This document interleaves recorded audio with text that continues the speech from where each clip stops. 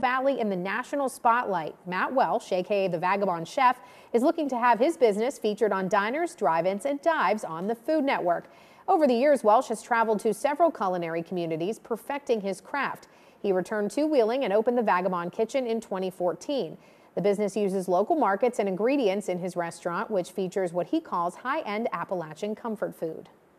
That kind of national attention can make or break a restaurant, and I think it could be a huge influx of business into all of downtown and the whole Ohio Valley. I have a story, our food has a story, our downtown has a great story. We have a lot of history and culture here, and that's what they really want to see, is something that people will enjoy watching.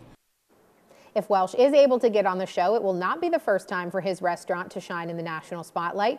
He was the winner of Guy's Grocery Games back in 2018. That was a national chef's competition hosted by Guy Fieri.